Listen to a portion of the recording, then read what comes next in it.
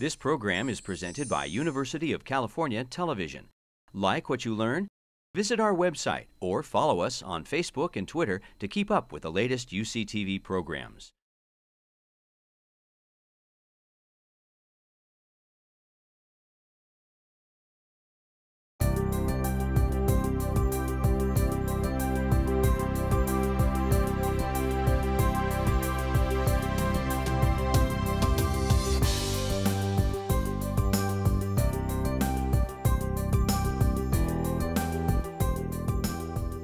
So Susan and I are going to wrap up a bit. I just wanted to say, from a very practical standpoint, as Vice Provost to Academic Affairs, I listened a lot today, not just for the big picture, but also to think, what are some of the things we can do now, and what are some of the take-home messages and things that we as UC campuses particularly can work on. I listened with tremendous interest as Meg talked about the myth of the lone scientist as being a major impediment to science. I'll say it's not just an impediment to good science, it's an impediment to merits and promotion. Because as I have been pointing out to our CAP and indirectly to our FPC, our faculty personnel committees at the college level, the criteria in our academic personnel manual for advancement in the professor series do not use the words independent or independence anymore. That changed years ago. If you want to see the old language, do an archaeological dig into the language for the professional researchers. That's the old language. So last night, I am looking at a potentially difficult tenure case where every single negative faculty comment on this individual, a woman, was about her lack of independence. All right, so in the era of team science, somewhat less, team mathematics, team engineering, we have to be better, get better at evaluating and documenting individuals' contributions to jointly authored, authored papers, written proposals, jointly authored books, joint exhibits. We have to get better at evaluating performance in a team context. And that is something, I don't think this should come from UCOP. I think this needs to come from UCAP, frankly. And the message has to get out there.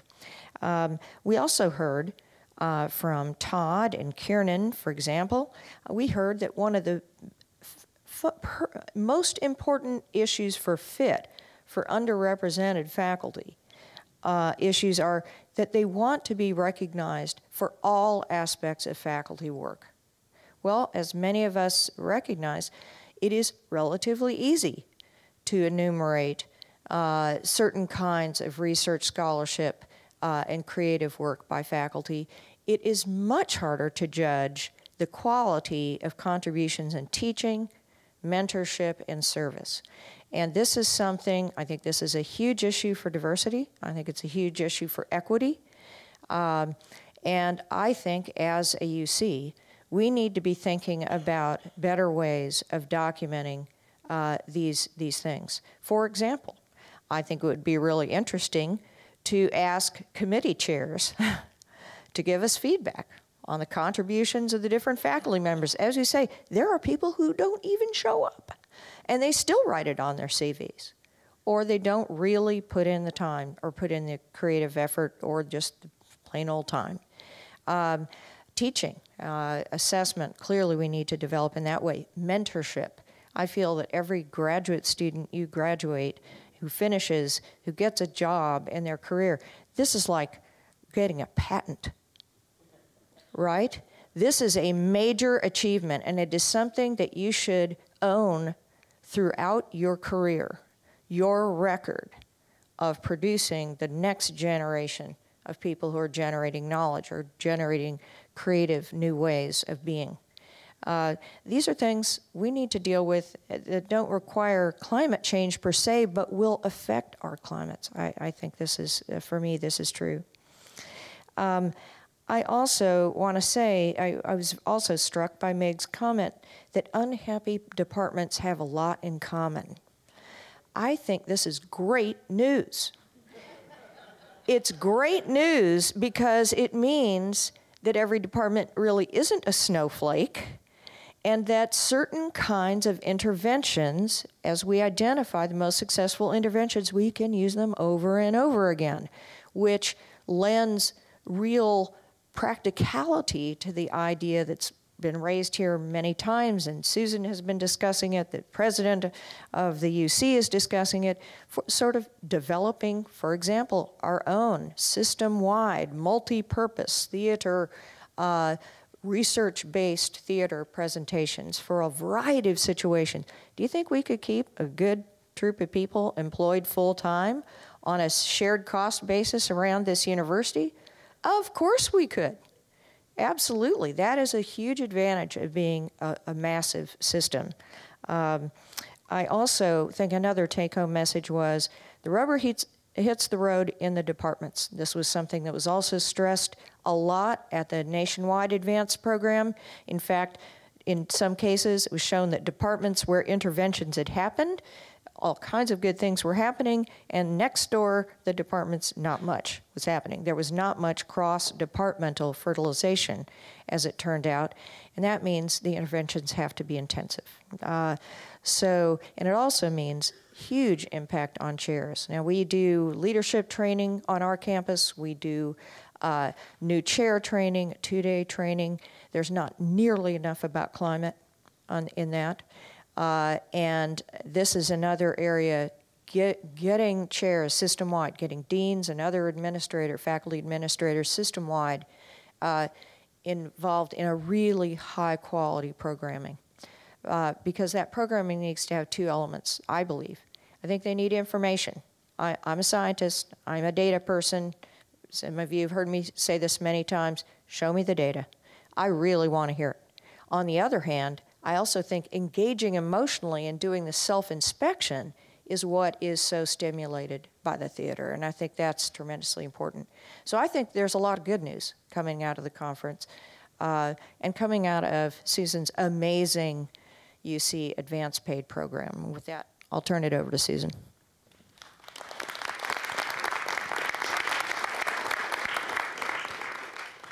Thank you, Mo. And thank you all so much for being here. It's not really my program, it's our program. I have put lots of time and effort into it, but so have my staff, many of whom are in the back of the room, and it really has taken all of us to make this work, and we're really proud of it. I kind of want to bottle today because it feels really good, and the energy, that's part of what Jeff, I think, was talking about. We have to remember what this feels like because we're all going to go back, you know, and tomorrow we have to deal with crap and other stuff. So yeah. Well, he had a lot of creative words for crap, so that's true. We won't go into that. So thank you all for being here. And it is our program. The original proposal included a letter from all 10 chancellors. You know, so it was very top-driven in that way, and you know, it's been a lot of bottom-up as well, so that's really important. Okay, so looking forward, there are many things going on in the campuses. We've heard about many of them. System-wide, there's good recognition of the issues we've been talking about today, kind of bundled up as climate and diversity. It's really important that our new president is on this issue. She's been very vocal about it. You know, I love the statement that I got to read from you this morning, and it's sincere. So it's a good moment for thinking about all of this. The fact that she put $5 million into the President's Postdoctoral Fellows Program is a big deal. And it's part of that money that we've been directed to use to develop this training. Actually, Susan Drangely described it perfectly. The trainings that we're developing are intended for department chairs. And I think really climate will be the umbrella issue there. And that's where this theater intervention will be developed. So I hope you'll all get to be a part of that development and the experiences as those are put together. Every campus is also being asked to consider joining a group called the National Center for Faculty Development and Diversity. Many of you may know about this. It's an online faculty development service that's very highly rated. Memberships are not cheap, but each campus is being given matching funds, again, out of the president's money to join.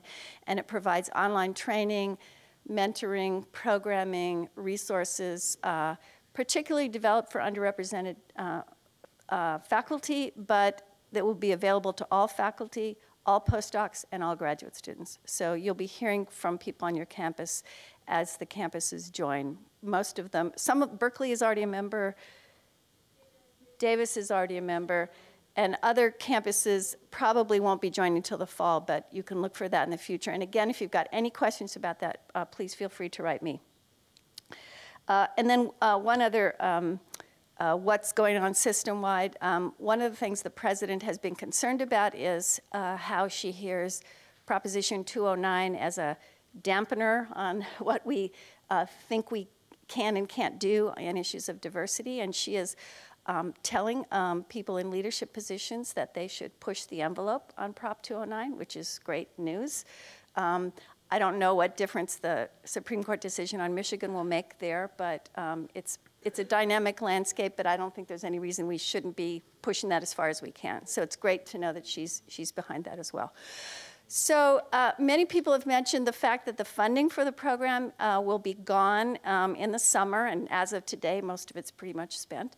But we've got some staff time still to finish off reports, and we've got a student here, I don't remember where there she is, who's been taking notes and will help us produce a report about the day. We just issued, and you got it in your electronic portfolio report on the San Diego conference, which I think is a great product. And it's kind of made for lay persons who are in the faculty to understand what these issues are and how to do something about them. But we've gotten a lot of feedback about how this program has added value, and it's great to hear that.